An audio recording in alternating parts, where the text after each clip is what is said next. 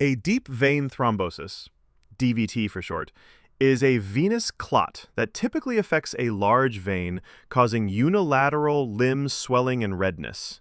It may or may not cause pain. The etiology of DVT can be identified using Virchow's triad. Here we won't consider endothelial injury as it not associated with a DVT. This leaves with stasis of blood and hypercoagulability. Hypercoagulability, or procoagulant states, can be categorized as congenital and acquired. Important ones to remember are malignancy and the oral contraceptive pill. Venous stasis can occur in long states of immobility, recent surgery, and pregnancy. Generally, a D-dimer, along with a Wells score, is used for guiding further investigations.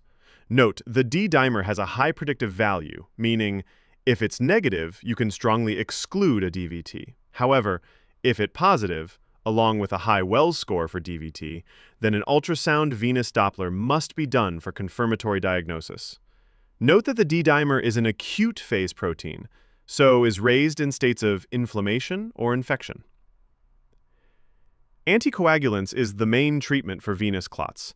Most, if not all, UK hospitals start with treatment dose enoxaparin, followed by a direct oral anticoagulant, such as apixaban, depending on local trust policies.